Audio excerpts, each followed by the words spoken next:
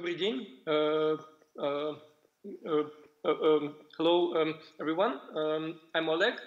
My name is Wojtek. Hello. And we are from Brainly.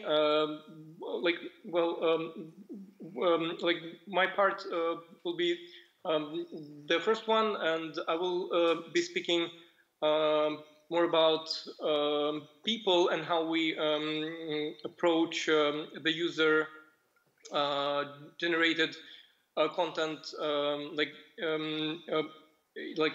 in terms of community management. And Wojtek will be talking more about numbers and entering international markets and international expansion. So let's start. I'm not sure how actually familiar the audience is with our company and the platform in general. So I will will briefly introduce it. Brainly is an educational platform, a peer-to-peer learning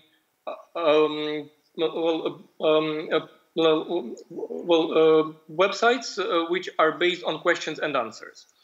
In Russia, we are known as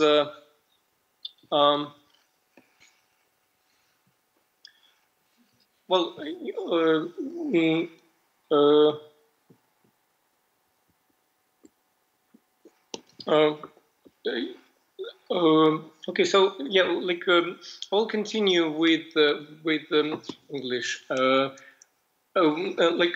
Russia, we are known as we are branded as website znania.com, and here is how it works actually. So the site is actually the website.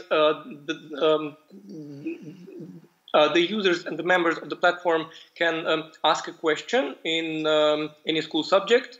They can receive up to 2 answers from other members of the community. All answers are visible in the feed. And all the answers and the questions are checked by the moderators and experts of the community. And all this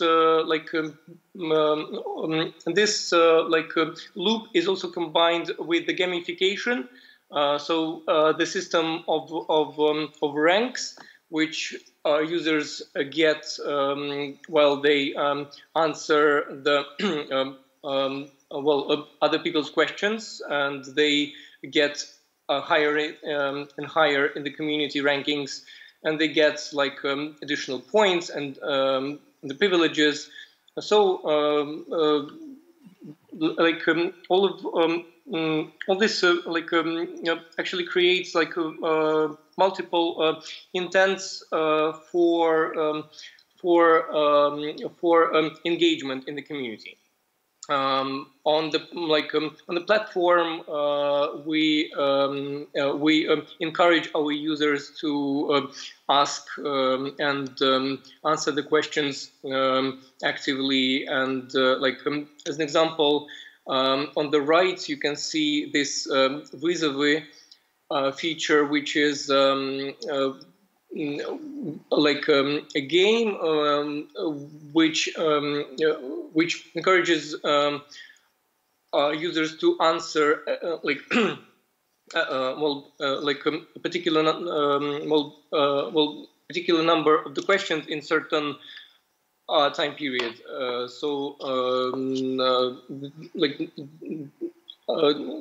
This is just as an example of how we engage the active audience.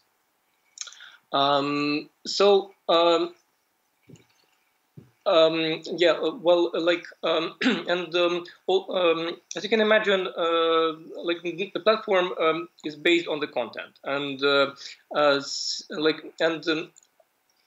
since we are working with the children and education, our goal is to keep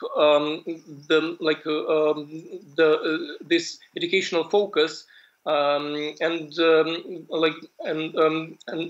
heavily rely on our community and on the moderation too. All the moderators are volunteers, and we have about over 100 of the moderators. We approach them organization of the community is actually approached by the clear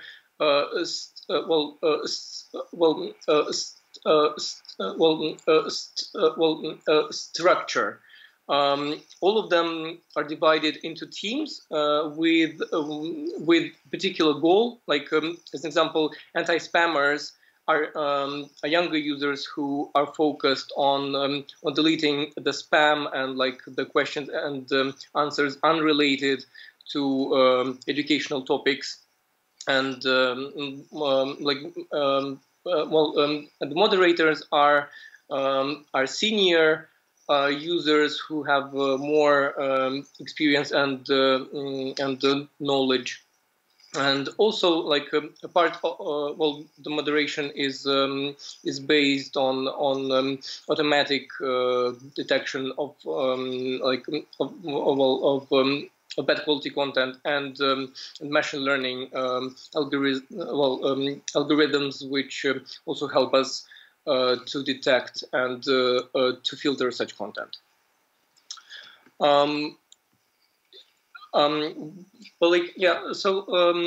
Our community management is also is based on the fact that actually users want to do a lot of stuff for free if you give them the proper intents and you build the proper culture in the community. Our values, the platform is based on, is willingness to help,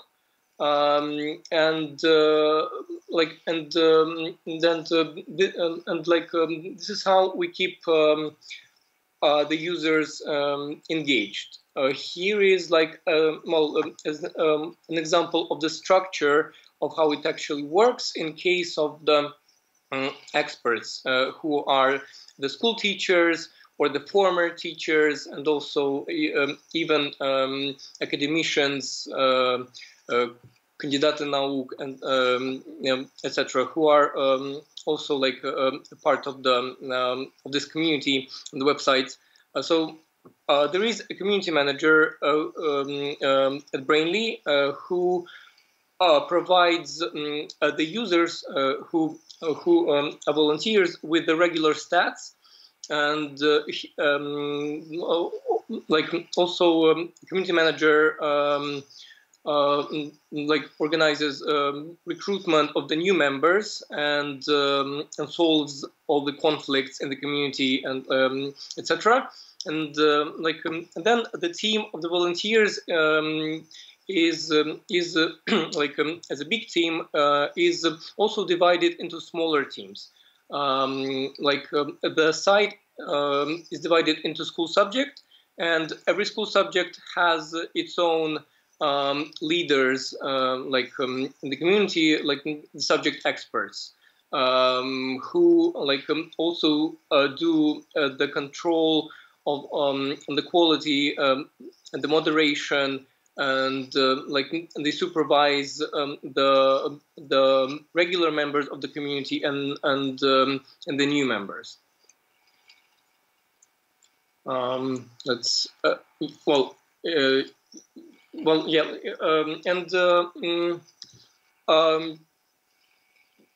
and well, like, and the team of experts, yeah, like ensures the the quality of the content that we provide, and we are checking, of course, like the most popular questions which we we can filter and track, and to be sure that that the most of our users land on the high quality pages. And here is an example of the checked answer, which is given by by an expert, and was later checked by different person. We also implement the certain the standard of the quality of the answers, which is a correctness,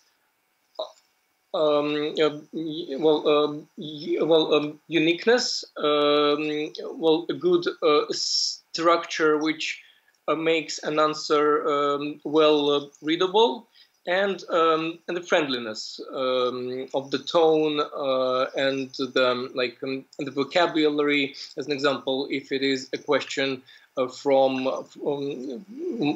a young kid. Yeah, and like the uniqueness and this high quality of content actually helps us to ensure the stable growth in organic search. And here I will pass the word to Wojtek, who will go into details of how we grow and enter different markets too. Mm-hmm. Thank you, Oleg. So I would like right now to zoom out from Russia and Zdania and tell you a bit more about the international scale of Brainy. Brainy consists of 12 question and answer platforms. These are websites like Znania in case of Russia, or Brainy.com in case of United States. In total, we attract over 100 million unique users monthly, 20 million users only from Russia.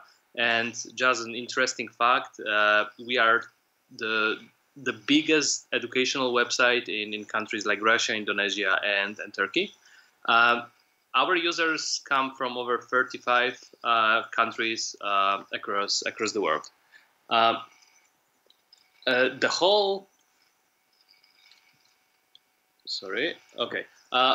whole Brainy story started in Poland with only one Q&A platform. At the time it was called Zadane.pl. Later it was renamed to Brainy.pl. It was back in 2009. And when the founders realized that it works pretty well and the platform is gaining traction, they decided to enter a neighboring market, which was Russia and Ukraine, with the Znania website. And also, after seeing a good traction there, they decided to go even farther. So they decided to go to this Portuguese-speaking Brazil and also to Spanish America, Turkey, and France in 2011, 2012. And then in another wave of expansion, 2014, they entered multiple other markets, including United States, Indonesia, India, and Romania. And on the right side of the slide, you can see our traction from 2013 till now. As you can see, we are growing very, very dynamically, and the pace is still very high. And I will I will show you a bit more details about how we actually do this. So when it comes to the entering new market for Brainy, typically includes like 3 steps.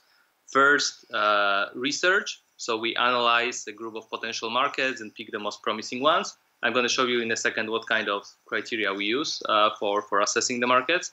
Then we launch the market, and this is a pretty easy thing for us. It's pretty much building the team, which is typically just a few people, having the domain and launching the platform.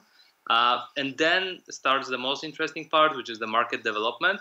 And this is about doing multiple processes that I'm going to share with you in a second, making them as good, as effective as possible, and searching for new ways to actually grow the market. But coming back to the assessing market potential, there are a lot of factors that we are taking into consideration. I group them into like 4 categories. The first category is growth opportunity. So we are looking at numbers like, for example, number of students, internet penetration, or number of connected devices per user in a specific country. These metrics basically show us how big scale we can reach in a specific country or region. We are looking at the commercial factors as well. So, for example, private spending on education, online sales in the country, GDPR per capita, or that advertising rates, and this helps us measure the long-term revenue potential in a specific place. We are also taking into consideration some additional factors, like, for example, educational system, whether it's centralized or decentralized, languages, like how many languages are spoken in a specific country, the competition, and then also cultural factors. And last but not least, there are some engagement factors. In many cases, you are not able to track them before you actually launch the platform in a specific market, but sometimes you can make the estimation based on competitors' data. But this is basically something that you gather after you launch the market over the first months, and you see, for example, how many page views per session the users do, how many questions they create, and how many answers they create. I would like to tell you a bit more about the success metrics that we use to measure how well we are performing in a specific market. But actually, to do this, I have to first explain you what's the growth model of Brainy. And this is our virtuous circle that you can see on the graph. And basically, the faster this circle moves, the faster the market is growing. So basically, we have a community of users and moderators. They ask and answer questions. Each questions enlarges our knowledge base, our base of questions and answers, and these questions and answers attracts new users via search engines. And you can imagine that the faster the whole thing rolls, the faster we are gaining traction in the market.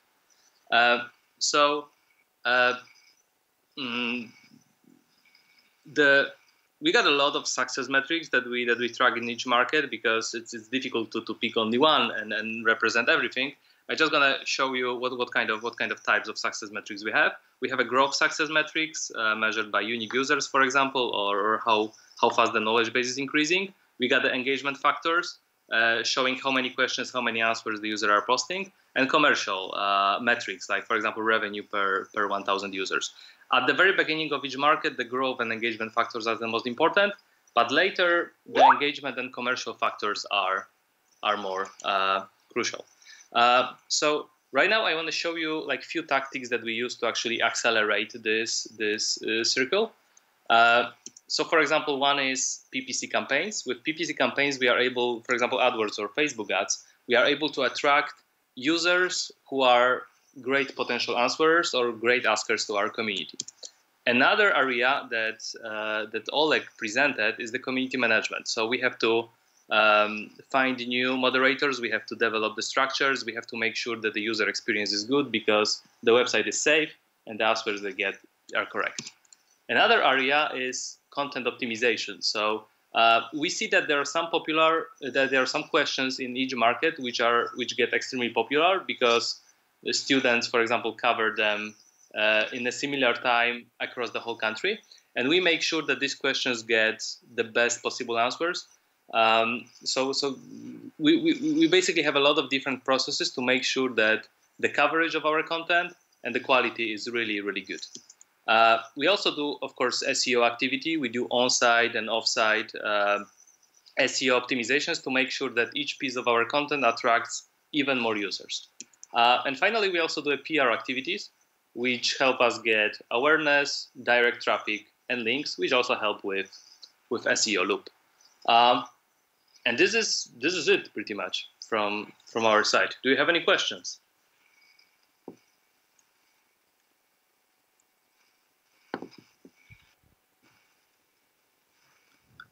Hi guys, do you hear me? Yes. Yes. I would like to ask you a couple of questions on the moderation team. So basically, If I understand it right, you have well, two parts. It's human moderation and bot system. Yes. So the first question is, how do you work with the users who are moderators? Like, how do you motivate them? And on the bot system, do you create it yourself, or you use some kind of outsourced decision? And how do you implement that? So if the new user comes to your website, do you start working with him with the bot, or it's the moderator's responsibility? Thanks. Well, so like I can answer that. In regards to to the motivation, yeah, like I'm sorry, I must have actually skipped a couple of slides accidentally. So yeah, so like it's a good chance to actually, yeah, like actually like catch up on this on this topic. So we actually keep our community, the moderators, engaged due to our personal attention and relation to them. We invite them on in a kind of a special club of the privileged users who have more powers in the community. Like as an example, if you become, if you are promoted to the moderator, you get the ability to delete incorrect answers or questions, and this kind of the growing amount of the privileges is also great motivation for them. We also organize them into on a forum, it is actually carried on Slack. Where they are talking to each other and discussing the questions and answers, how to assess them, what is correct, what is not, and etc. We also, as a part of the motivation, we also send them offline presence, as an example, and on a big scale. So I think later, if the presentation which will be shared, we shared an example of such a such a present pack for the moderators, which is a very simple gesture, but in many cases it really works well, and people are happy to receive this kind of the swag stuff from us. And the second part of the question, yeah, is about bots. So we develop them on our own mostly. So we use our internal tools, which are which actually filter our databases, and we can use multiple criteria to be able to look for a certain type of answers and questions. As an example, simple one, if an answer is really short, it is very likely that it's a spam, or it is simply not an answer to the posted question. So we can easily filter all such answers and remove them. automatically. Well, like we also have an internal like machine learning team who are like working on the on the different algorithms which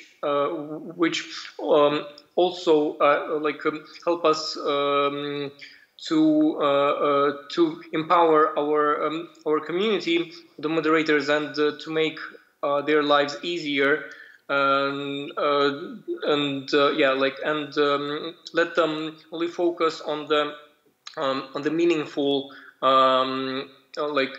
assessment of the content, instead of the manual actions. Okay, thanks. Any other questions, guys? Yeah, hello.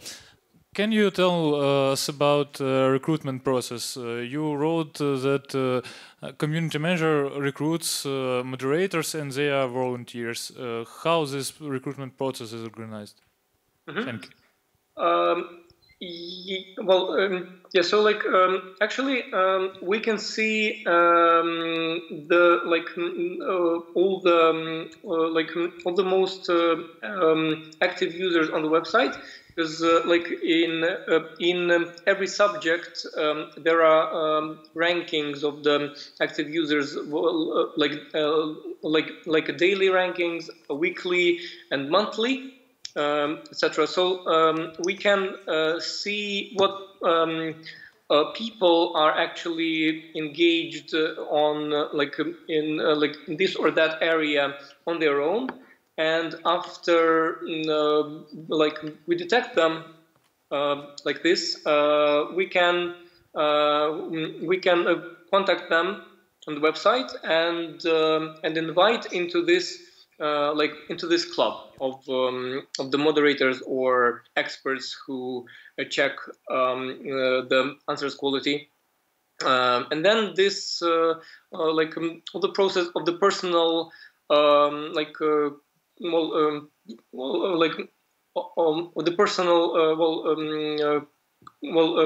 communication is actually started, and after this it is well, I would say the success of the recruitment actually depends on on communication skills and psychological skills of the community manager. So if they if they can represent our our community attractive enough to make people join and do some valuable actions, and to bring some value and their time to it, then it works. Thank you. There are no questions. Thank you. Goodbye. Thank you very much. Thank you so much, guys.